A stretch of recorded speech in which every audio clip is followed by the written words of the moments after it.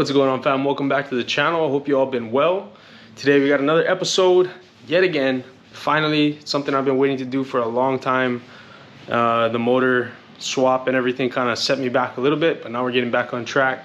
And for today we are going to be installing a ProCharger on my 2022 Tacoma.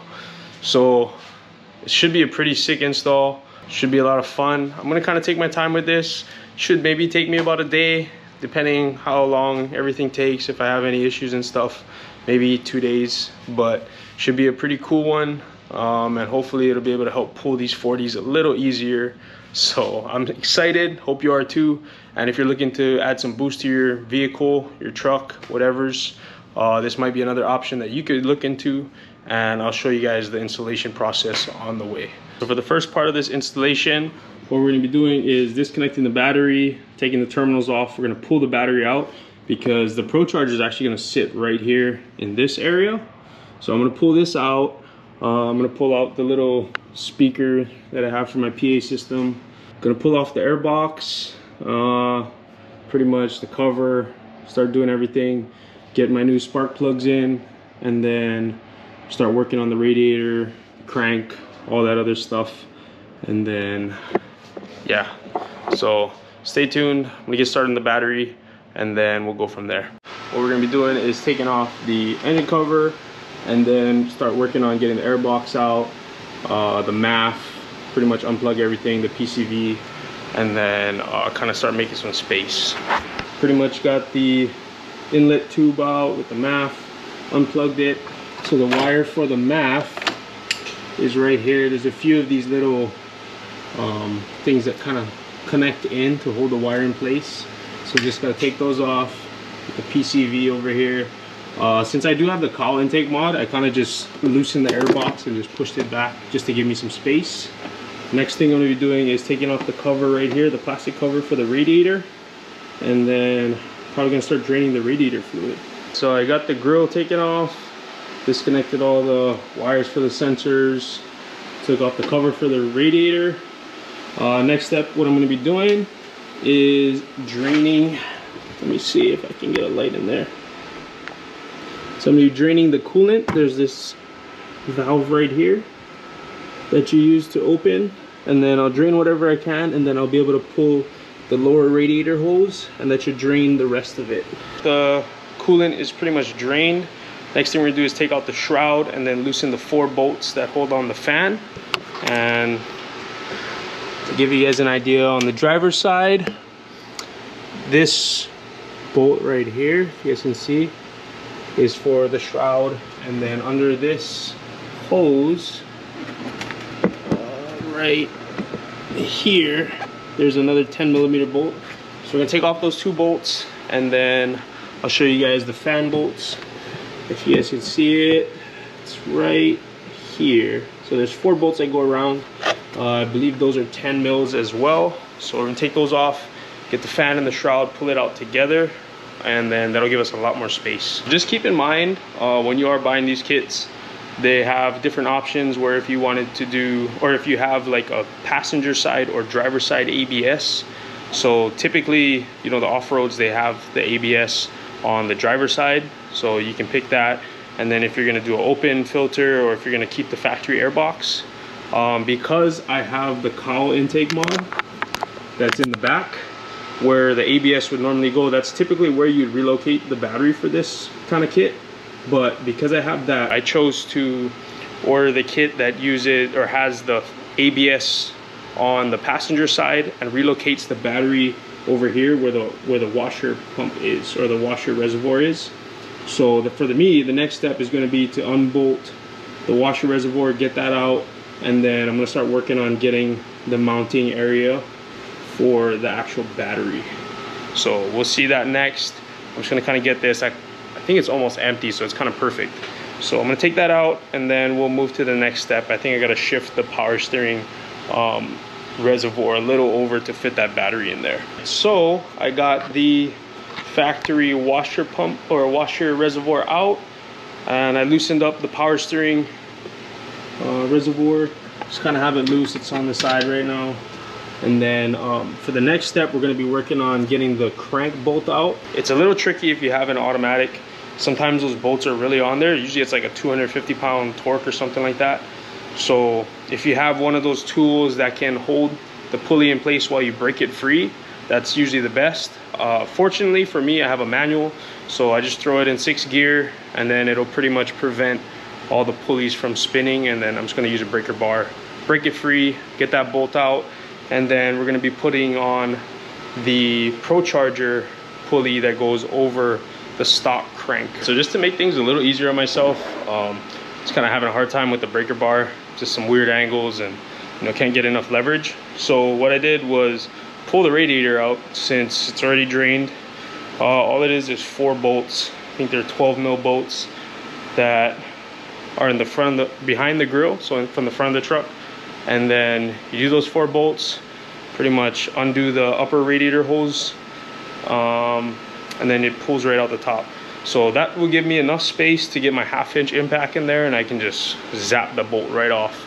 And then I'll leave it off for now, and then when I'm throwing everything back together, I'll get the radiator back in. We got the provided ProCharger crank pulley on. It's kind of loosely on there, kind of just zapped it a little bit. And then there's 2 bolts that you use to pretty much keep it aligned with the crank. So there's a little bit of thread locker on those. You use the factory crank bolt, and the torque for that 22 mil is going to be 205 foot-pounds. And then the 2 smaller, I think they're 13s, those are going to be, what was it? I think it was 100 foot-pounds. So once those are all torqued, then we'll move to the next step. So I just want to make a correction. It's actually 100 inch-pounds for the 13 mil bolts. I don't know why I said foot-pounds, but yeah, so those are going to be 100 inch-pounds, and then the 22 mil is going to be a 205 foot-pound torque. Now that's torqued down. Next step we're going to be doing is replacing the spark plugs. Since we have majority of everything off and we have a lot of space, I'm going to go ahead, do all the spark plugs. ProCharger recommends getting spark plugs that are 1 heat range colder, so there's like a bunch of different ones you can use. I'll show you guys the ones that I got. And I believe they're going to be gapped to, I don't even remember what the gapping was, but so I have these NGK Iridium spark plugs. The part number is 91961, and then I guess the serial number, or not the serial number, whatever it is DILFR 7K9G. So you're gonna get these spark plugs in. Not gonna really show that. It's just like a normal spark plug change, and then we'll get back to doing the ProCharger install. So I just got the spark plugs all in, pretty much gapped to the right size and all that. So next step, I'm gonna be taking the oil filler neck off, or the stock one off, and then I'm gonna be putting on, I don't even know where I put it. It's around here somewhere. I'm gonna be putting on the one for the ProCharger, and then we're gonna be moving on to the next step. And yeah, the new fill neck for the oil installed. It's right there. So there's the 2 10mm bolts. Just keep in mind, when you take off the stock fill neck, you need to take the rubber O-ring that's on the bottom and then place that onto the new one from ProCharger before you install that. Pretty much where I'm at now is I had to install this bracket right here, and it's connected to like an intake support. There's like a spacer you got to put back here. They give you 2 new bolts for this, and then you take off the bolt that's like right back here, and then you replace it with a longer one and a spacer that goes in the back there. I had to undo the tension on the belt, slip the belt off the alternator side, remove this top alternator bolt, and then I replaced it with this all thread, and they give you like a measurement that you have to insert and how much should be sticking out. And then this spacer goes on that, and then this idler pulley, you take that bolt out, you put another piece of all thread in there with the measurement that they give you. You slide the idler back on, and then I believe the next step is we're going to be getting the ProCharger kind of ready to be installed on the accessory drive and all that. So that's going to be the next step. For this next part, we're putting pretty much the accessory drive and the blower together, kind of getting everything bolted up nicely and secured. So I'll show you guys kind of how that looks. So this is the blower right here. they have the drain hole, and they actually include this drain line. It's kind of optional, you don't have to put it in, but that way when you're ready to drain the oil, you can kind of just route this wherever's easy for you to access. That way you can drain it. You do remove this idler pulley that's in this spot on the accessory drive, and then that way you can install the blower on as so all these bolts, there's 2 that are 3/8 and then the other 5 are 5/16. So just get those all tightened. I'm gonna go ahead and put the idler pulley back on, and then we're gonna be dropping it back in the truck. All right, so I got the ProCharger and the bracket pretty much all in. I got the belt. So when I was putting this whole assembly in, I kind of routed the belt on the pulleys, just kind of, you know, how it's supposed to go. I kind of left it loose, and then I lined everything up, and then once I got all the bolts in, pretty much started with the crank, ran the belt. They have the actual diagram for how you need to run it, but just a quick note, the back of the belt is always on the smooth idlers, and then the ribbed part of the belt is always on the idlers that have, or the pulleys that have the ribs in them. So you get like a 1/2 inch breaker bar, pretty much rotate the tensioner, kind of slip the belt over the ProCharger side last. So I started from the bottom, kind of worked my way all through the tensioners and stuff like that, and then I slipped it on the ProCharger last, and then I let go of the tensioner. It was kind of easy for me. I kind of stood in my bumper and on my tire at the same time while I was doing it, so it kind of gave me some leverage. I mean, if you're leaning over the front of the truck like this and trying to do it, it's probably not going to be fun. If you could, I'd suggest maybe having a friend or somebody to help you just to do the tensioner, and then that way you can kind of route the belt, and you can use 2 hands and stuff like that. I mean, it's not terribly hard, but I guess depending on your situation, it could be a little bit tricky. So yeah, I think next thing we're going to be doing is working on the intercooler and getting all the piping routed right.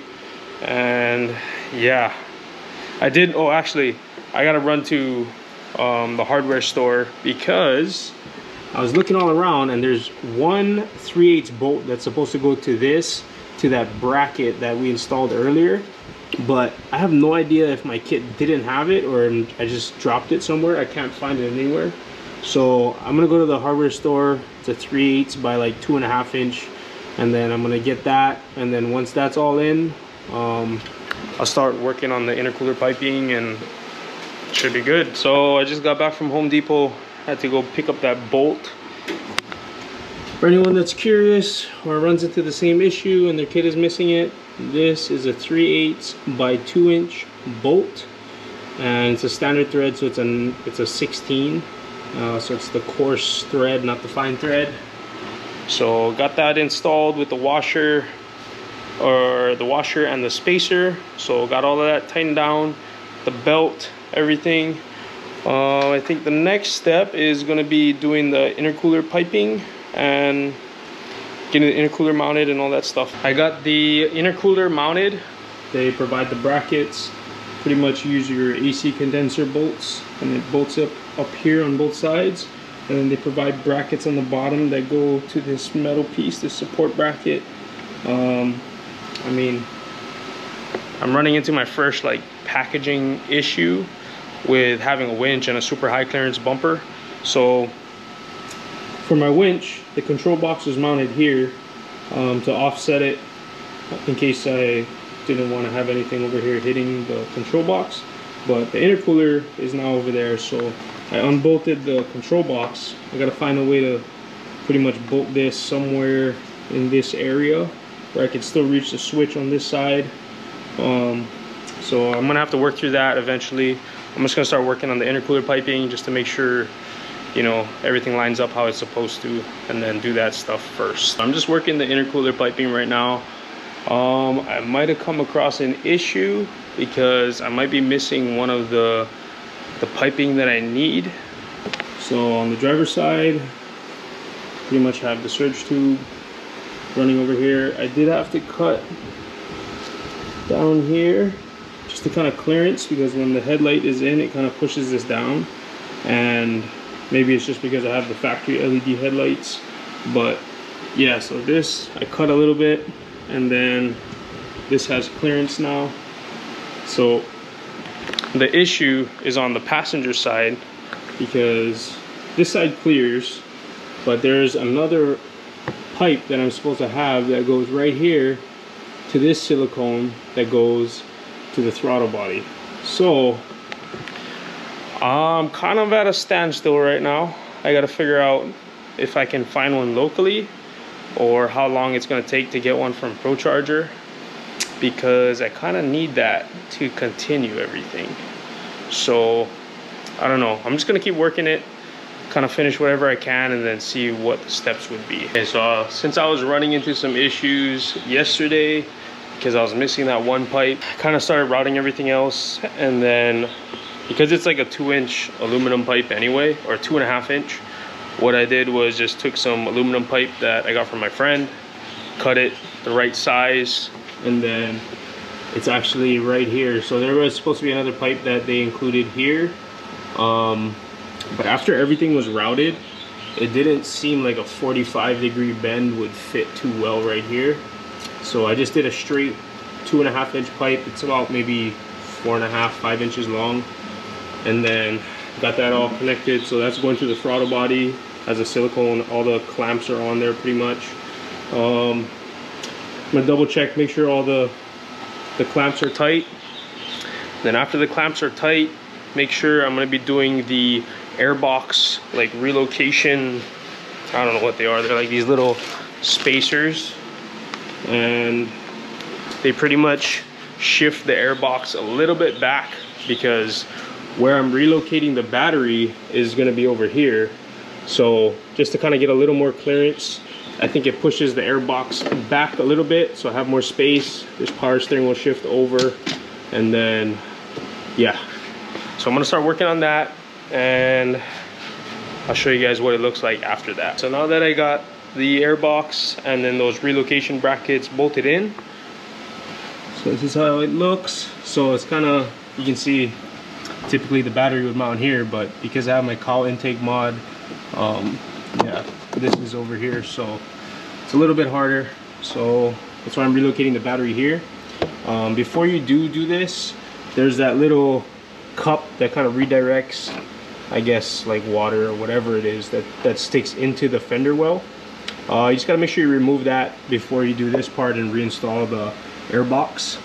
So now that's reinstalled, pretty much I'm gonna start working the intake tube, I believe.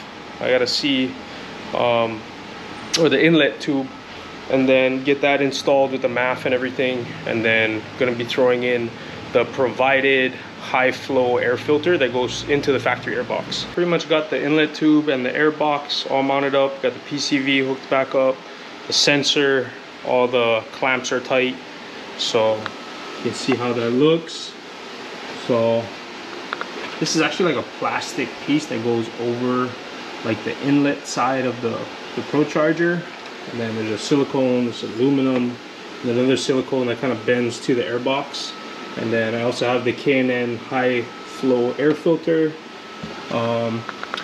For this PCV line that we undid earlier, you pretty much take it off and you flip it around, and then that gets on there with the factory clamps. And then your sensor over here for the MAF gets plugged back in, and then you can kind of plug one in. I don't think the other clip in the back will reach, but that's okay. At least one side is kind of secure. I'll figure out a way to kind of secure that a little more. Next thing I'm gonna be working on is the battery relocation. So I'm just gonna kind of set it up and I guess see how it fits in there and how I gotta adjust the power steering, where I gotta shift it and everything. I'm gonna be honest with you guys, I think that was probably the most frustrating portion of this install so far. The reason for that is, like, if you follow the instructions, like, yeah, I read ahead, just because I knew that was gonna come next, but I never thought the battery relocation was gonna be like that, like, annoying to do. But I got it in, and you use these two bolts, and there's actually a clip here that your power steering slides into. So you take off the factory bracket that holds the power steering to the fender well. So you take it off of that and you slide it onto this one. The biggest headache was just trying to get this onto the tray with all of this in the way. So it was a little challenging. I'd suggest if you could do it before you do this coming from the intercooler. I would just do this whole thing just so you have space. You can kind of work a little more free and there's not as much stuff in your way. I took off the upper radiator hose just to kind of mess with the power steering reservoir and kind of make some space. Other than that, you just have the 2 bolts here. There's a spacer that goes under this part of the tray, and then the bolt goes through that. And then you have the all thread that holds the battery holder. I think the next step, we put that plastic piece back in here that goes under the battery, and then get the battery in here, start running the wires, and then back to the other side, and then hook it up with the actual positive and negative for the truck. So I'm gonna start doing that and get the battery back in here first. I might try and plug in the reservoir before I do the battery, because it's kind of tight in here and there's not much space for all the plugs and everything that the washer reservoir is supposed to mount to or plug into. So I might dive into that a little bit, skip ahead, and then do the battery after that, and then start running my wires. But definitely that was a good call, because the plug for the washer reservoir is right down here. If the battery was here, it would be a lot less convenient to get to it, especially if it was under this plate. So I just pretty much ran that, and then the rubber hose is actually down there. It goes to the new reservoir. I kind of ran them underneath the box. And then I kind of left some extra wire here just in case this isn't the permanent home for this. But I pretty much had a 90-degree like metal bracket that I found in my garage, and I just kind of went like that, and then I bolted this to that so it could offset it from my my cowl intake. So now I have my washer reservoir relocated, and the plug and the rubber hose that'll power the washers is actually right down there. And then that's pretty much it. So next thing I'm gonna do is get the battery in. I'm gonna clean it off a little bit, it's kind of dirty. Get the battery in, get that locked in, run the wires for the battery to the other side, get everything all zip tied, and I'll start working on, I believe it's the fuel pump booster. So I'm gonna be doing that after this. So it's actually the next day, and I got it running a little later last night around 8 o'clock. Kind of just made sure everything was good, and you know, I didn't really show much. It was getting late, kind of wanted to finish it, so kind of just buckled down, started getting to it, and then finished it up. So you guys can see now ProCharger is installed. Had to run got the battery in, pretty much the inlet tube, air box, everything's plugged back in. After I got it running, I pretty much just wanted to finish it up and kind of button some things up, like the PCV hose right here. The stock one was actually a little short. I don't know, maybe my inlet tube is set a little more forward than how it should have been, but it was a little short, so there's barely anything biting onto those fittings. So I ended up picking up some 5/8 hose, kind of just cutting it a little bit longer, threw that in there, and then that way it's just, you know, there's a little more of the hose that's on the fitting. What else did I do? That's pretty much it. I got ran the battery cable over, so I got the battery connected back to the truck. Everything's good there. Pretty much just plugged everything back in the truck, put the grill back on, so you guys can kind of see that's how it's looking right now. On the inside, I have a boost gauge, a AEM boost gauge, and air fuel ratio gauge. It's kind of just ghetto mounted right now because I actually sent the A-pillar over here, the plastic trim that's here. I sent that to Ortiz Customs to custom make some gauge pods for these gauges. So while I'm waiting for those, I just I used a series of like L brackets and whatever, and just to kind of mount them up. So I got my boost gauge, and then I also have the air fuel ratio gauge. Got those cooked up, just keep in mind for the air-fuel ratio gauge, you need to run it to your exhaust. So you're typically going to need an extra bung. For the Y pipe, for the URD Y pipe, it has an extra bung in front of like the stock O2 sensor position. So I just took out that cap that was in there and then threw the sensor for the gauge in there, and then yeah, pretty much ran the little vacuum line for the boost gauge, ran that to the surge valve. I can show you guys where that is. Let me see. It's a little hard to see, but so right here, this is the boost gauge line. So that's into this one. If you're not going to be running a boost gauge, you actually have a cap or like a brass fitting that you can put in here that just caps this hole. And then the other one is for the surge valve or for the bypass. Other than that, I had to just trim the engine cover. They kind of give you a picture of how to trim it. So I kind of started low and then test fit it, and then did that twice, you know, just made clearance. That way you can clear this inlet tube, because yeah, that goes on, looks good. But yeah, that's pretty much it. So I think the next thing I'll do for you guys is kind of start it up so you guys can hear how it sounds. It's actually pretty damn loud. So I'll show you guys that right now.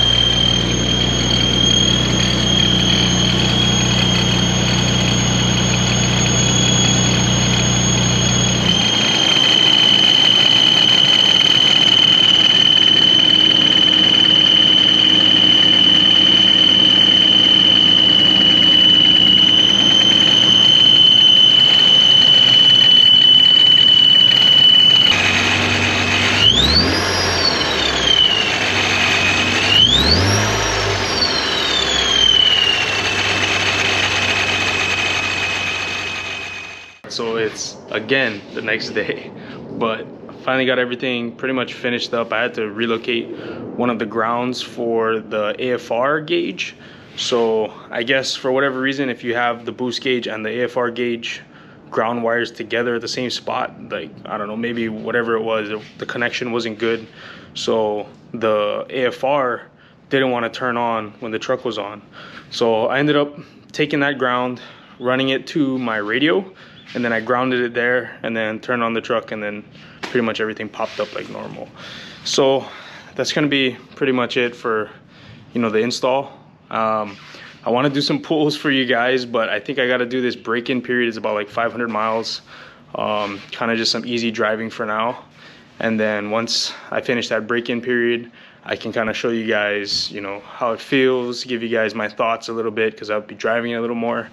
And then, you know, I'll keep you guys updated. But other than that, yeah, I mean, if I had to compare it to like an install of like a Magnuson supercharger, I would say this one's a little more tedious just because of the intercooler piping.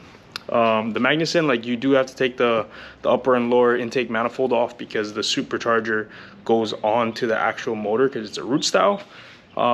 That can be a little tedious and nerve-wracking because you have your whole intake manifold open, and you know, you don't want to drop anything into the motor.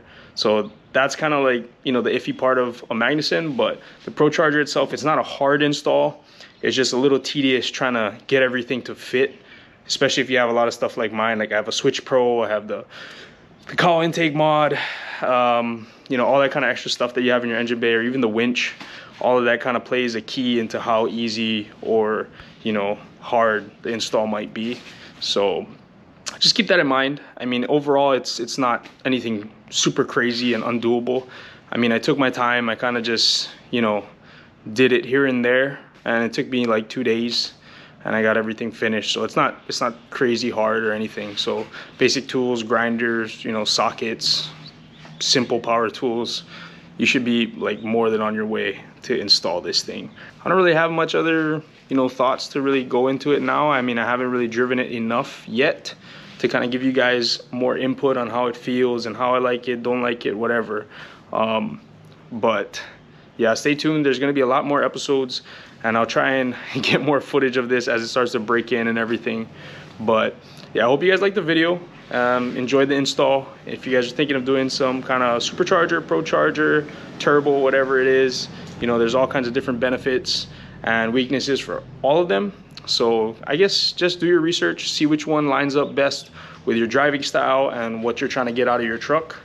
But yeah, that's gonna be it. So thanks for watching. I hope you enjoyed again, and don't forget to like, subscribe, you know, do all the things, hit the bell notification, and stay tuned for the next episode.